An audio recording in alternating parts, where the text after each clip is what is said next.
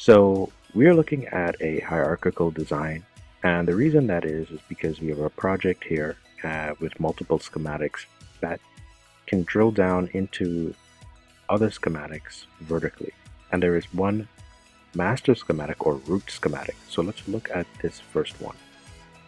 This is the high-level schematic, and we can drill down into other schematics vertically.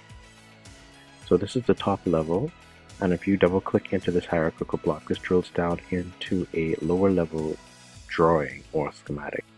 There is no lateral association or horizontal association with these two drawings, so we just drill down into memory. So if you double click on the schematic memory, this is vertically associated with this main schematic called CMOS CPU.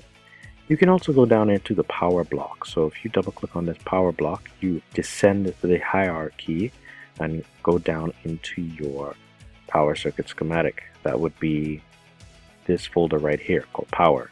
So you can also double click on the schematic, and there you go. You can also right click and choose to ascend the hierarchy, and notice you go vertically up in the hierarchy to this major schematic.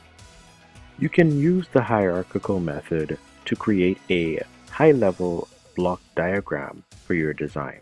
At the same time, you can use it to extend the functionality and the scope of your design as well.